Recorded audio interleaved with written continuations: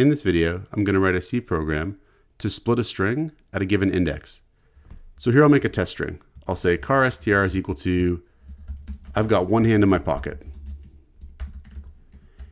And what I'll do is make two character arrays to store each portion of the string after we split it. So I'll say car first 100 and second 100. So these character arrays are going to store each portion of the string.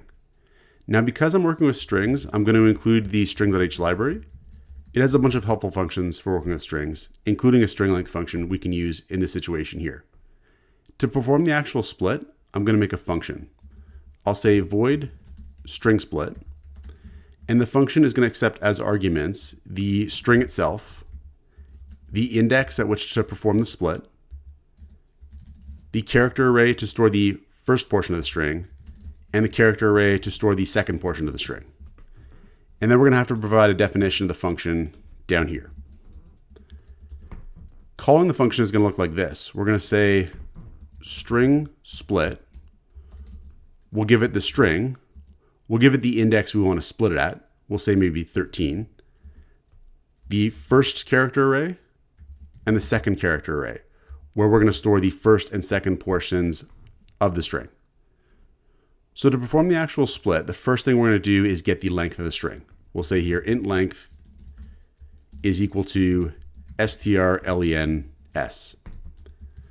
Now, if the index where we're requested to perform the split is greater than the length, that doesn't make any sense. We can't do anything, right? We can't split a string beyond the length of the string. So we're not going to do anything if that's the case. So if the index is less than the length, we can proceed with doing a split. Otherwise, we're just not going to do anything. So then to actually perform the split, what we're going to do is copy the string up until the index we want to split it at into the first character array. And then from the index on to the length of the string, we're going to copy the content of the string into the second character array. And that's going to leave us with two strings that we can actually then work with.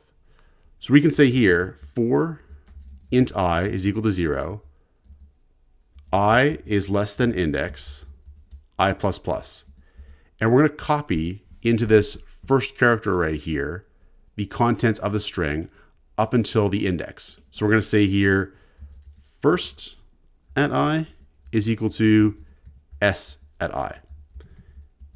And we're just copying into the first character array the contents from the string from 0 up until the index itself. So from here up until the index.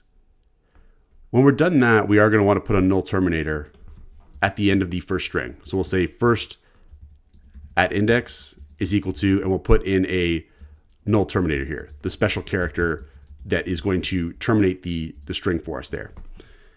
And then to copy in the second portion, we're going to have to start the counter off at the index. So we're going to say here, for int I is equal to index, I is less than length, I++.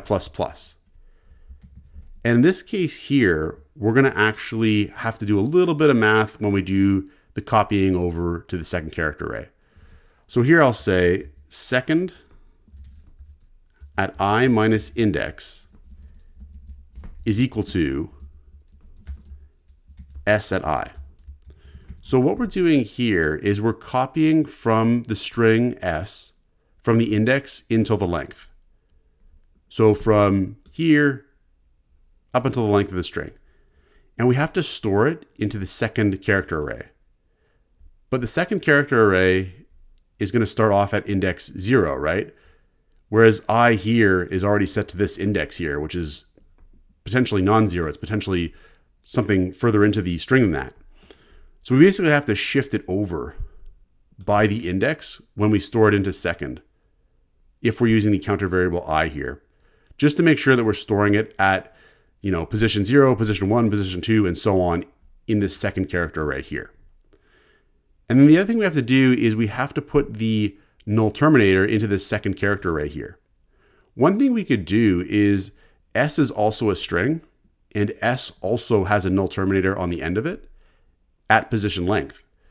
So if we just said I is less than or equal to length here, we would actually copy the null terminator from S into second at the right position. So we'll actually do that just because that'll work just as well. So we'll save this and then we'll give it a test. We'll have to print out the strings just to make sure it's working. So we'll say here printf %s and we'll output first, printf %s and we'll output second, and I'll save this here and run it and we'll see what we get. And we get I've got one and then hand in my pocket. And so we've successfully split this string into 2 strings. Check out portfoliocourses.com, where we'll help you build a portfolio that will impress employers, including courses to help you develop C programming projects.